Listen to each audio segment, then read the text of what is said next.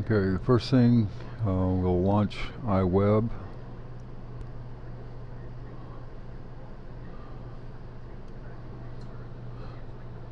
And if this is the first time you've ever launched iWeb on your Mac, you'll get this dialog box and you can just click no thanks. You can sign up later.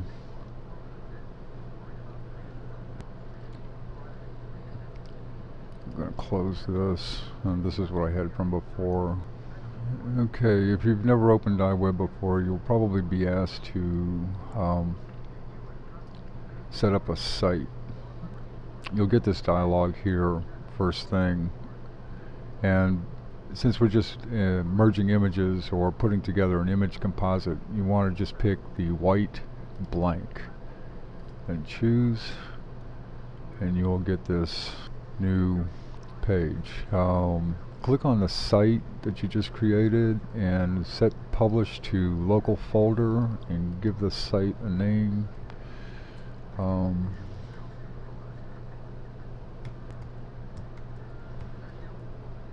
can be anything really, and then pick a location. The default should be in your sites folder. Create a new folder.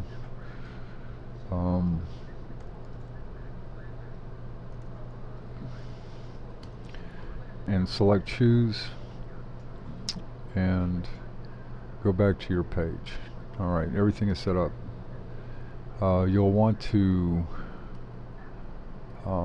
show the inspector this little thing over here, and I'm going to hide the media. I have a folder that has images in it here, and I'll just start dragging the pictures I want onto the page like this, and we'll do something like this. Okay. iWeb will take almost any kind of image, including Photoshop documents, and you'll notice they already have the alpha channel. They're transparent. I've got another one here somewhere. Hang on a second. If I hold down the command key here and click on this, I can go up one. I know this one has a white background. Alright, perfect. Let's save this over here for a little bit. Okay.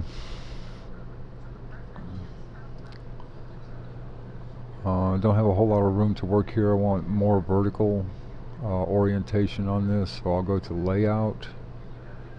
Let's get rid of the footer. Type in 0 and hit the enter key.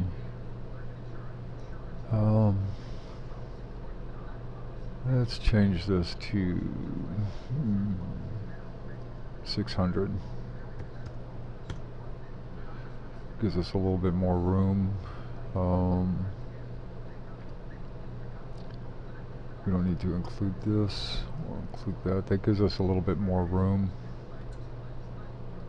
Alright, let's start arranging things. You'll notice that these images have a stacking order. This one is behind,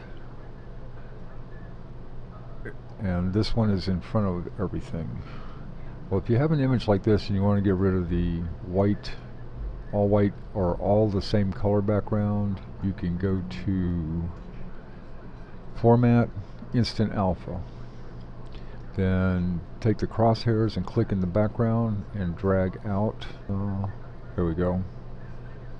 And just keep doing that multiple times until you get rid of everything that you want to get rid of in the background, like that. Then hit the return key and you're done. Now you have a transparent background on this image. You can add drop shadows.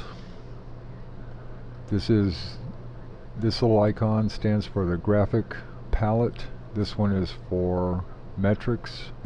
These are the two palettes you will probably be using the most for images. And we can add a drop shadow here. I personally like my drop shadows down to the right, so I'll drag this angle out to about 240 and offset it just a little bit more, blur it a little bit more, take the opacity down a little bit or a lot.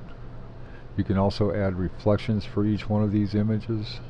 Just turn on the reflection like that and you get this really cool reflection.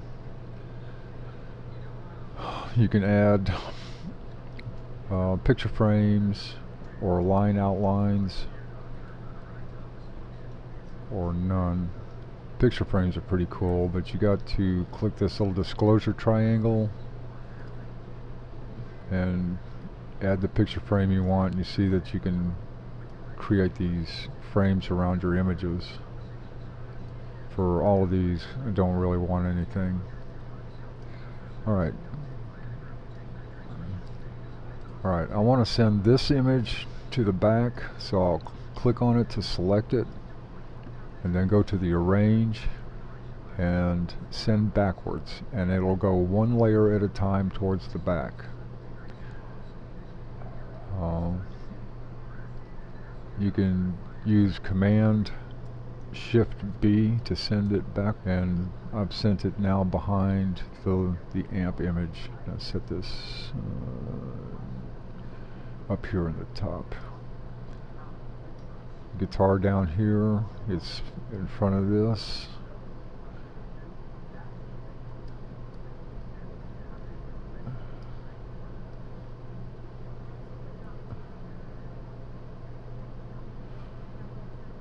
And here we have a quick little arrangement of images. I'm going to turn on my shadows and reflections.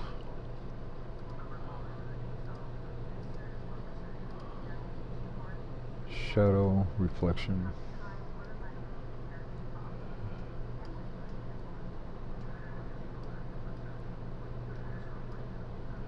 And keep these kind of tight. I'm going to create a shape. This shape here, you got a rectangle, and if you notice real closely, this is a rounded rectangle. I like that one. And click on the shape and resize it.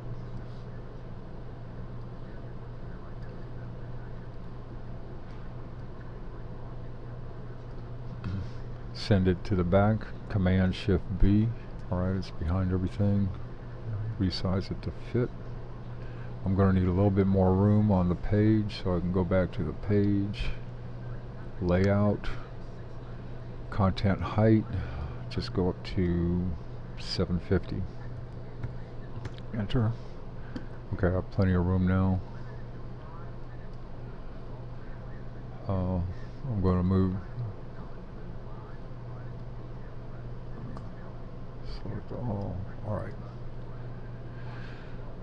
I'm going to select the shape. Make sure it's sized okay. And I'm going to fill this with a gradient. It's a nice gray here. Well, this is actually a kind of bluish gray. Here, I'm going to stroke the outline with a chalk, and I'm going to give that a color of one of these colors, and here is pretty good, so I'll select the little eyeglass, magnifying glass, and pick a color right there.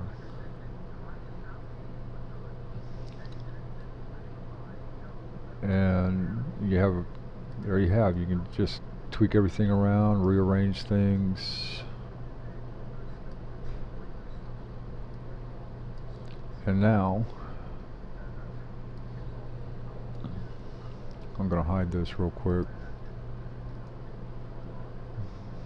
Here's how you create the image. You hold down the Command, Shift, and type 4. And your cursor turns into that little target crosshair. And I'm going to go up to this corner, draw down to this corner, And when I let go, this will be a brand new image on the desktop. It just appeared right down here. You can double click on that. It will launch in preview, and you can save it to any other file format you want to. Go to save as, give it a name. You notice it's a PNG. Just save this to the desktop. You can switch this to a GIF, JPEGs, BMPs, whatever else you need, PDF, Photoshop, whatever. Click save. You're done. Now you can upload this to your site and use it as a single solid image.